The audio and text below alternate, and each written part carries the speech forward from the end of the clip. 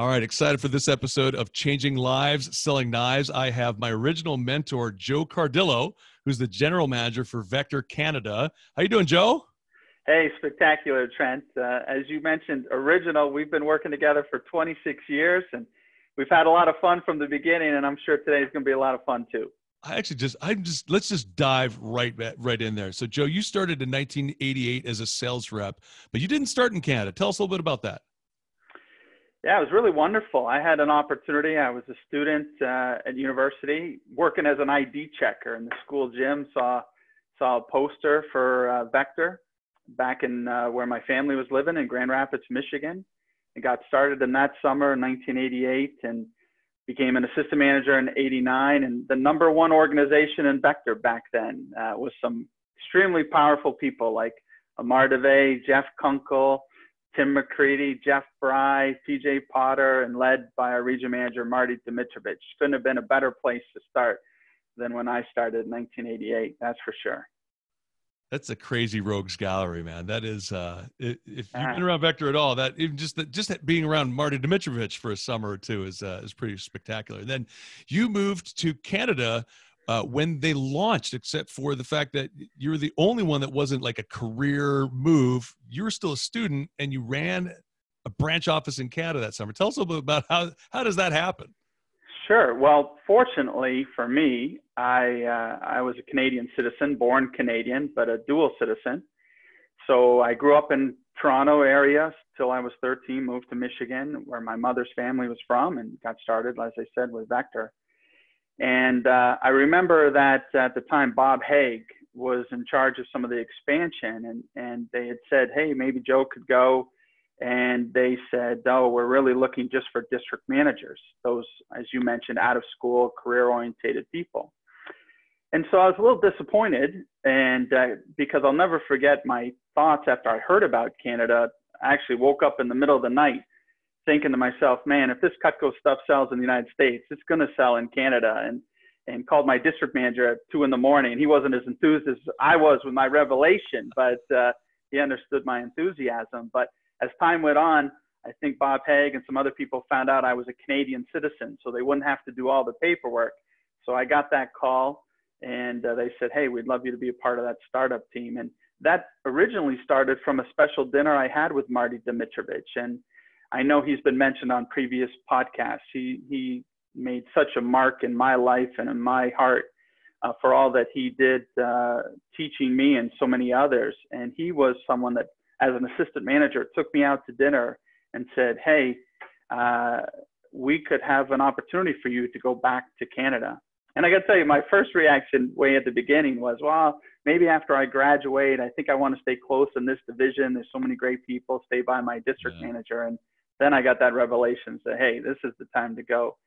So had the opportunity to be part of the startup team in Canada under the leadership of Joe Grushkin, and really probably in the history of our company, not too many people more innovative and unique in ways to bring excitement and energy to the business than Joe Grushkin. Learned a lot from him. And we kicked it off in 1990. As you've often heard me share, Trent, we ran the #1 branch office in Canada in 1990. And we were the only branch office in Canada in 1990, but we got the trophy. So we had some fun. And actually, crazy story, Trent. I was reading the paper the other day, and there was a gentleman that's a president of a solar company. And I looked at his name, and I said, that guy was my #1 rep in the summer of 1990. And I looked him up on LinkedIn. We connected. His office is 1 block over from our current office we've relocated to. And we went out to lunch just earlier this week and reconnected about now he's president of a solar company he founded, and how valuable his Cutco experience was to him. So what a powerful connection after 30 years. Oh, that's awesome, man. Yeah. So you had a great summer, and you went back to school that fall. And what was the thinking there? I mean, you had a great summer. Were you thinking about maybe sticking around? Yeah. Well, you know what? I had finished 3 years, went to school to be a teacher, and then switched over to finance. And thought in my mind after, halfway through that summer, hey, university is about getting a job. And I had a job, one that was going well. So I said to the national sales manager, Joe Grushkin, I said, hey, I'm going to stay open. And I thought he'd receive that well. Like, hey, Sure. great, we could use you. And he said, Joe, it's not an option.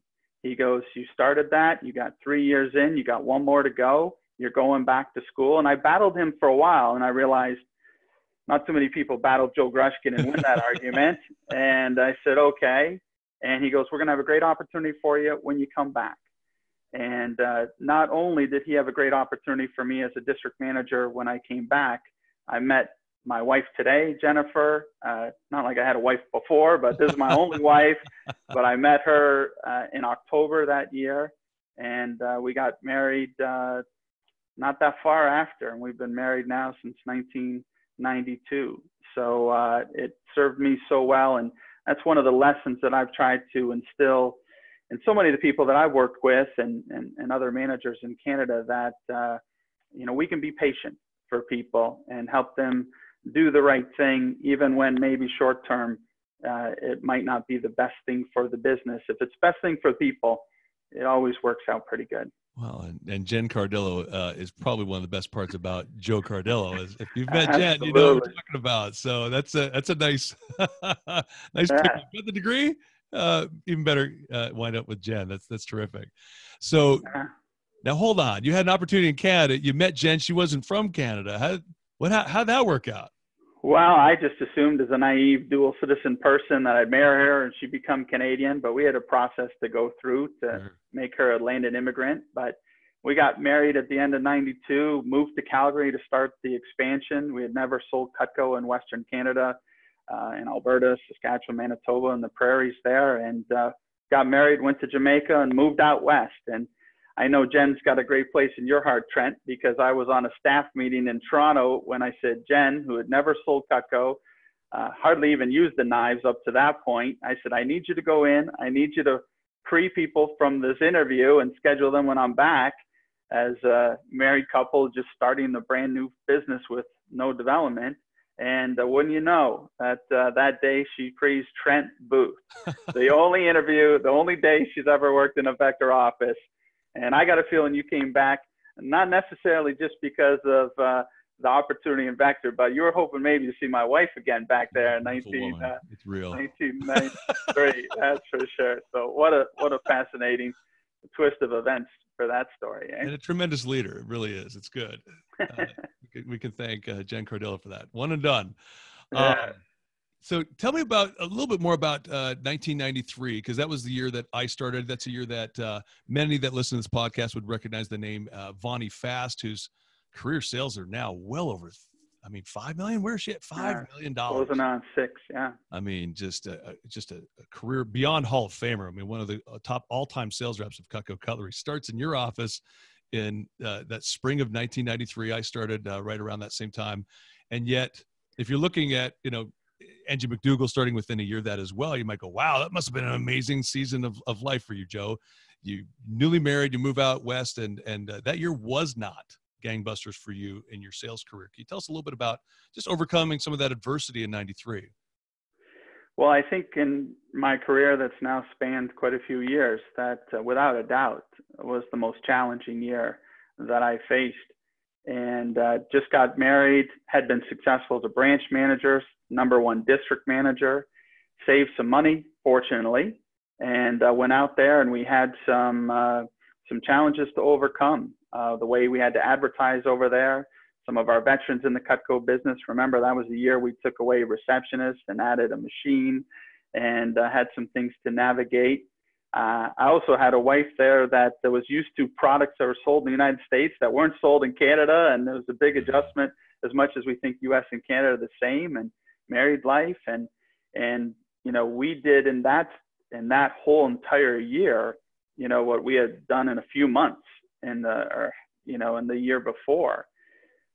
So I'll never forget our national sales manager, Joe Grushkin, came out and was expecting to see a lot of bad things at the end of our year at the year-end banquet. And he met you, Trent, he met Vonnie, he met some of the other people, and said, wow, there's some really good people there. And I think that was a great lesson for me to learn, is that development or having great people is not always correlated with high sales or high performance. Sometimes you can have high performance, but not always the people that you can build with.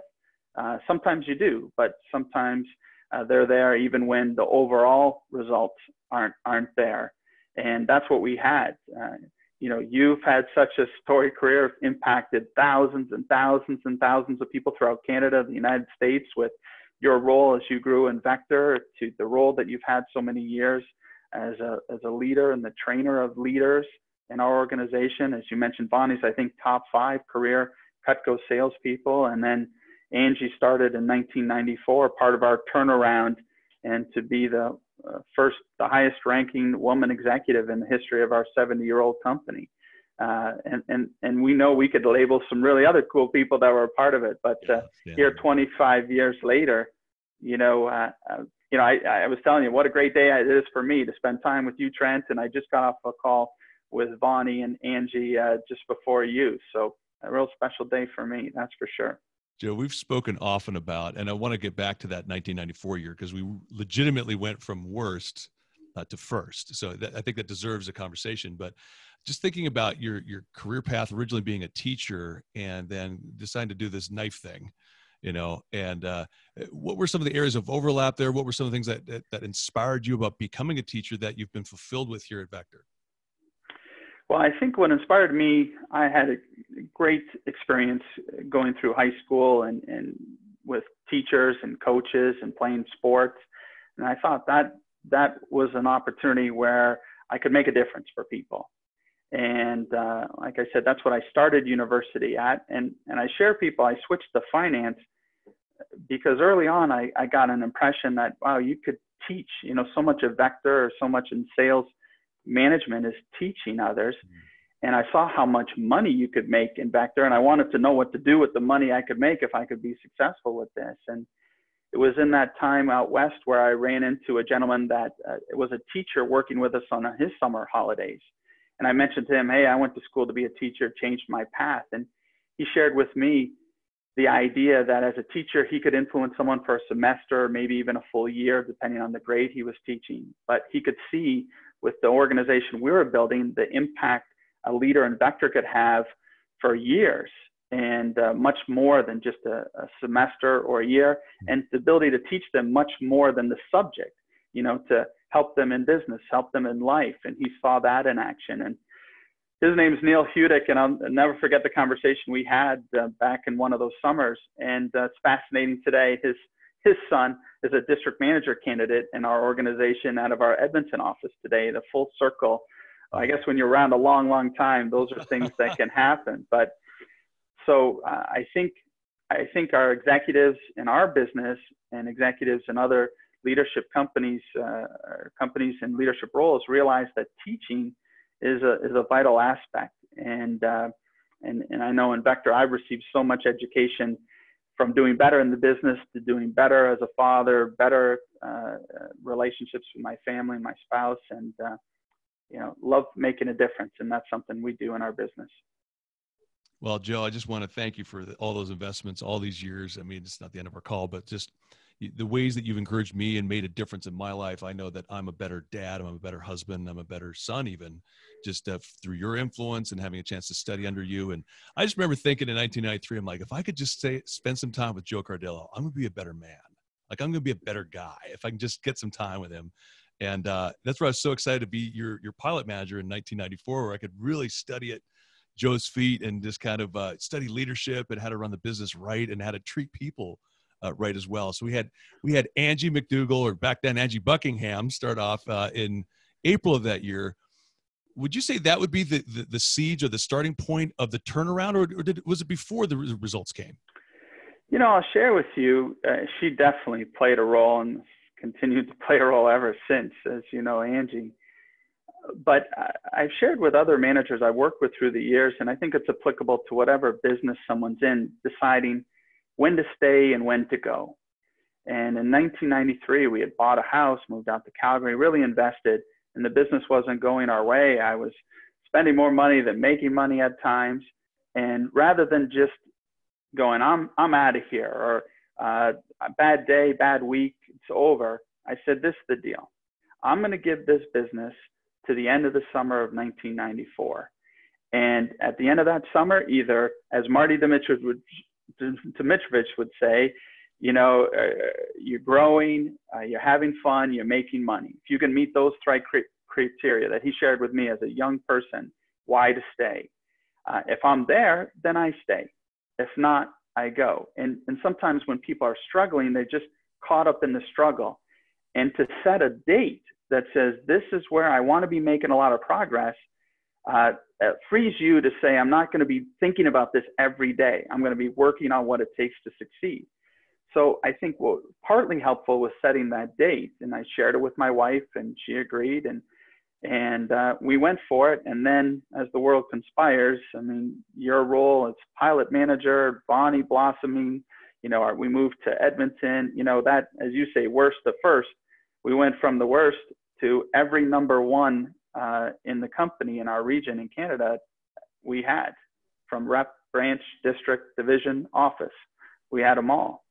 So she definitely served as a catalyst. But we had a lot of firewood there ready to go, and kind of that example, priming that pump, right? We were priming it and priming it and priming it, and then boom. And you never know how close you are to great things.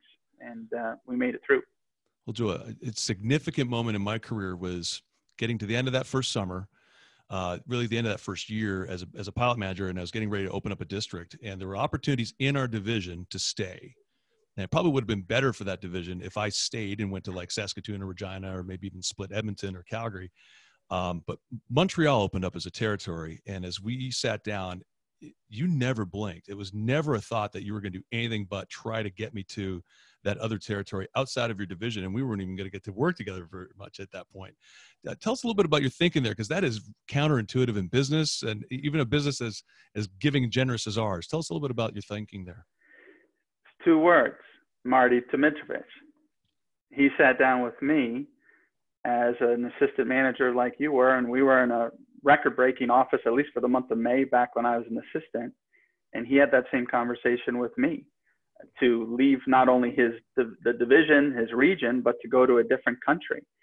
And that thoughtfulness, that caring for others, knowing what was best for them, that was the way that was shown me. So it was so easy for me to show it to others, because I wouldn't have been in the place of success that I was, at the speed of success, growing in a brand new organization in Canada as the opportunity that I had. So it was really easy because it was shown to me.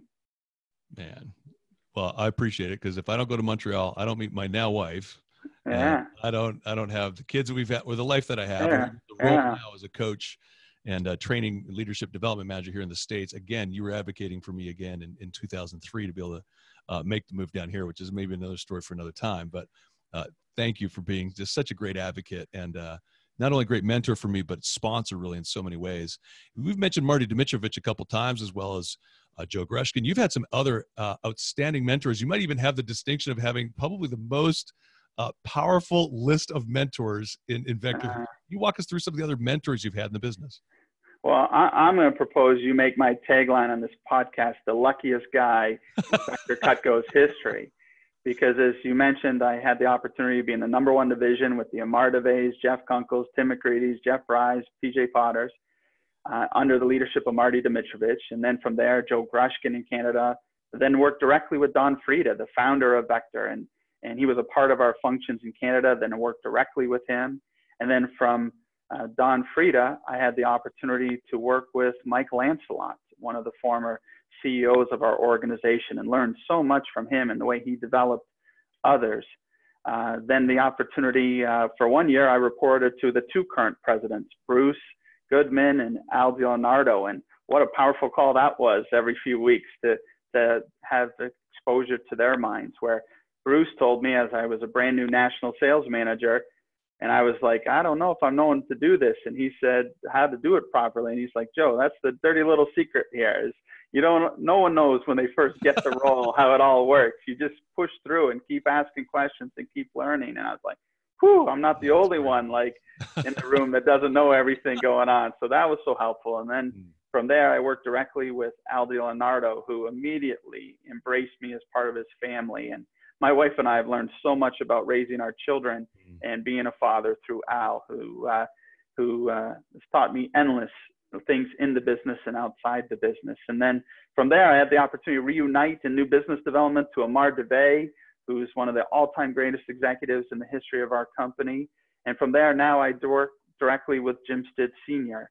as the chairman of the board of Cutco and Jim Stidd Jr. So I think it would be extremely difficult to find someone that's been able to be around as many people. The wisdom of the Stidds that I get from the real caring of people as the owners of the business. I think most in the Cutco business have a glimpse of it or know some of it, but when you work closely with them and what's the right decision for the people, and that's their leading cause, it just gives you so much more gratification to know this is the place that I want to be and fortunate to be a part of.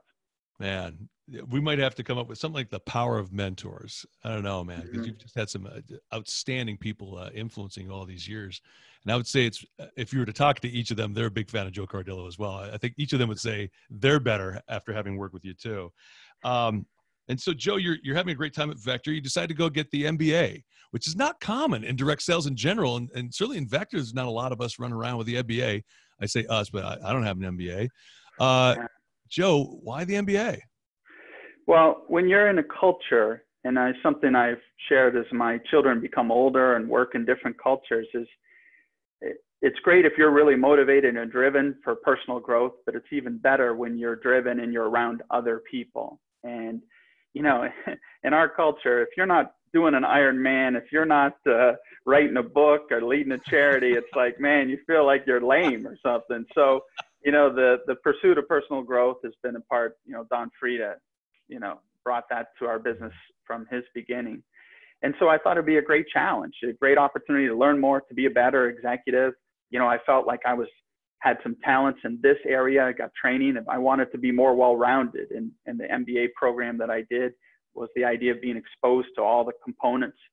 And I learned some that I enjoyed, and some I said, man, if I run my own business, I got to get people to do this operation stuff, because that stuff, working things on the factory line, wasn't for me. But I got to tell you, Trent, my biggest takeaway from the executive MBA that I achieved was realizing how lucky I was. There were engineers. There were so many people in that program that were doctors and engineers, smart, hardworking people that made me look like sometimes like I didn't work that hard compared to the early mornings they would go to work and the late. And it made me go, this is the road less traveled, you know? And I was the little odd guy. There wasn't a lot of knife selling people in this MBA program. And it was the road less traveled. And I was like, I'm okay with this being the road less traveled, because the biggest appreciation that I got was how special our opportunity. I saw a lot of angry people, and the program was based out of Toronto with a lot of the corporate headquarters, and they did a HR study as they prepared people really to leave companies. And anger was 1 or 2 in most everybody.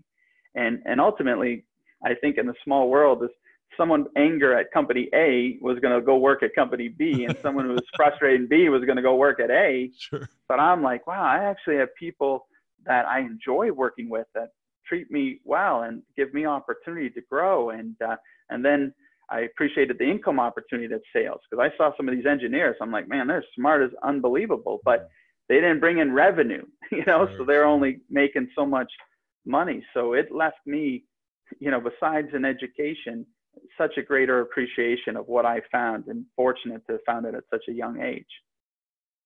So then you haven't done the Ironman yet, but you started a charity. All right. So the Basket Brigade, tell us a little bit about that. Well, this has been a program that's had so many people help. Sherry Dickey in our organization here has been a leader. This is going to be our 11th year with the Basket Brigade. And for those of you that are growth fans, this is a branch of the Tony Robbins organization. So no credit for starting it, but we run it for our city.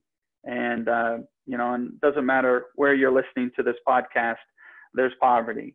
And we know in our city, there's poverty. And by helping serve families at Christmas times with baskets of food and other offerings that we give them, we're not solving poverty. But as Steve Jobs said, sometimes you just want to put a dent in things. And it's something that my wife's been involved with. My children have played parts in it. We've brought together, you know, it started with just a handful of people in our office, and now we have We have hockey teams helping us. We have people outside. It's just grown because I think people want to be a part of something. As Don Frieda said, people want to be a part of something that's positive, that's growing, that's making a difference. And we found a charity that resonates with a lot of people. And some people want to do good. They just don't know how to do good. And we've provided them an opportunity to do good and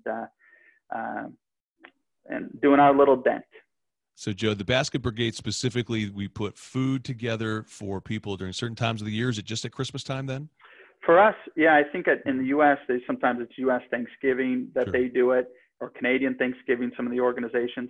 We do it at Christmas time. We've partnered with another group that does toys for families. They use gently used toys. It's a great story of a family where a 7-year-old said, wow, I have these toys that are good, but I just don't use them. What if we gathered them? And through his friends and connection, they gathered hundreds of toys, and now they do it every year to support the families that we serve, and also beyond the families we serve. So it's a Basket Brigade, but because of the generosity of the people we work with, it's usually more than one basket, and it's not just Christmas dinner. They have food for quite a few weeks with the generosity that we gather together.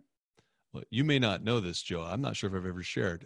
There was a year where my dad had tried to become an entrepreneur. It didn't work, and they drove cab that December, and we benefited from people bringing food over for Christmas for us. And even as a man now with teenagers, that still impacts me today, to think of the kindness of a group of people that didn't meet us, didn't know us, but they were generous and gave, and we were able to enjoy that amazing dinner. It's pretty sweet turkey that year when there's a chance we weren't going to have one, and we just were eating something that somebody gave to us. So thanks for that work, Joe. I know you're just being faithful and doing what you think is right, and I can imagine for you the benefit of just getting that community together, even within that Basket Brigade, must be something that's pretty sweet, eh?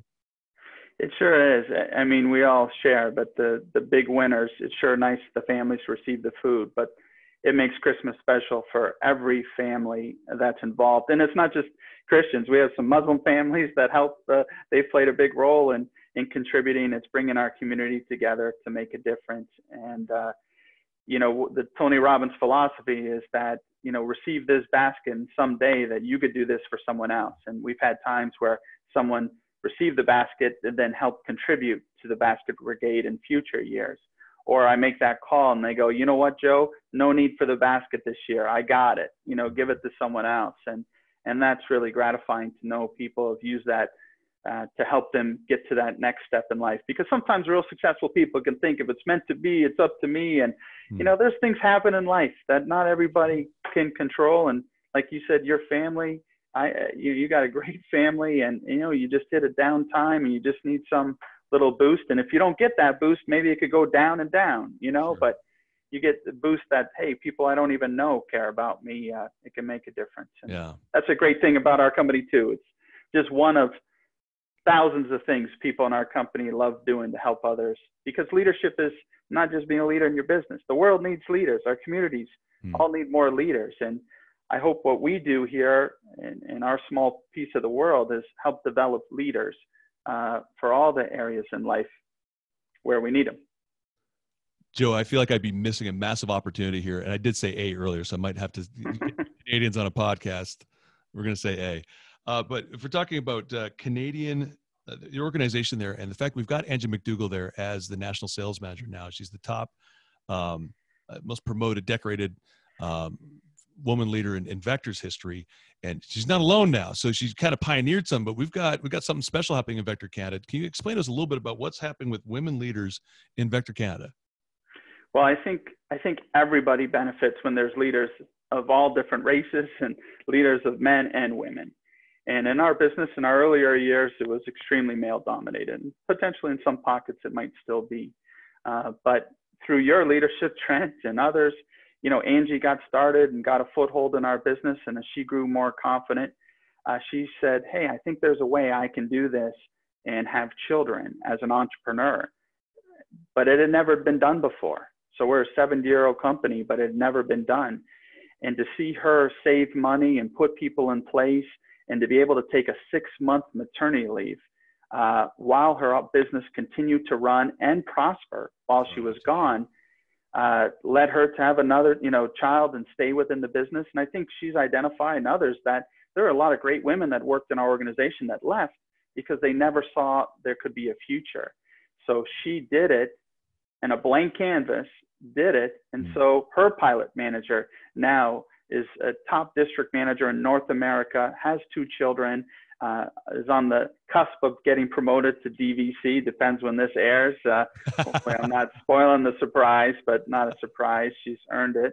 Yeah. And then a district manager in that province is pregnant, expecting her first child, and looking to keep her business forward. So there's Angie and Shayla and Rochelle, and my hope many more to come that go, wow, with development and planning and the right people, wow, this thing is open to bigness for males, females, just got to get the work done. So she's been a leader in that and a role model for our entire company. And I used to say she was the most powerful woman in Vector, and I got corrected. She's one of the most powerful persons in Vector. I don't know if that's the right English, but she just is. So it's a pleasure to have her leadership. She is, no question. Male or female. Exceptional male or female. Ever, yeah. Just pure. So we've had some pretty great years here, Joe. 26 others that I've been along the road with you. What excites you most about the next, let's say 5 even? What's coming? What's coming for Vector? I think the thing that excites leaders in any business is to grow the business and grow people. And in my role as general manager, we have different channels of Cutco being sold. We do certain things online. We have a Costco division. We have the direct sales model. We have people that have been selling Cutco for many years, our top CSPs. And we have all these different channels. And we want to grow them and take them from where they've been to higher levels.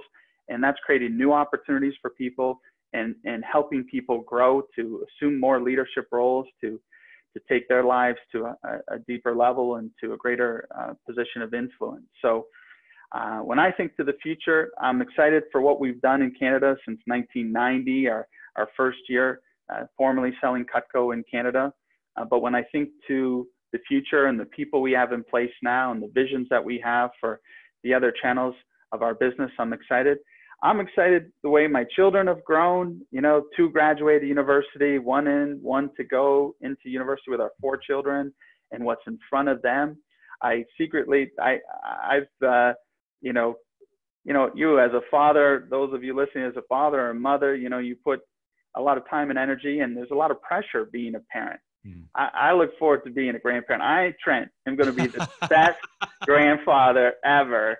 And where I could just love on them and kiss them and do things. I think of Al Leonardo, the way he must be too as a grandfather, and to support them to build their families. And I don't know if that's going to be in 5 years or not. I know for my wife, she'd like that to happen sooner than later, but I think they got to get married and figure that stuff all out first. But there's some dominoes to fall. There's a couple dominoes hopefully to fall. So I love seeing my family grow and come together and do things that we can do and have discussions now. So that's been filling. I'm so, my family, my brother, I got a great sister, mom and dad, and community that I live in. It's, things don't have to get worse as you get older. They just really can get better. And when I think of 5 years from now, I told you I wanted to be a teacher. And, through connecting around good people, a friend of mine's the assistant dean at the business school. And I brought up the idea I wanted to be a teacher. And he said, how about right now?